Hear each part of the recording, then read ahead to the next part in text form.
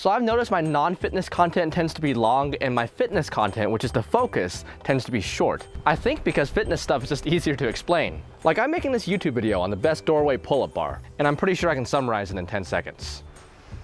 These are the best and most comfortable, but try not to tension mount, meaning screw in the steel mounts and then use those to hold the bar. If you're not allowed to drill, there are still other options. These go over the frame and seem secure, but I do hear about accidents. These supposedly tighten the more you pull, wildly overrated. Unstable, damages the paint and the door frame. If you can't drill, I recommend a standalone pull-up bar, low or high. That was more than 10 seconds. But it still takes long to talk about optimism, self-esteem, and forgiveness. I just want to save you all time. Have a beautiful day, friend.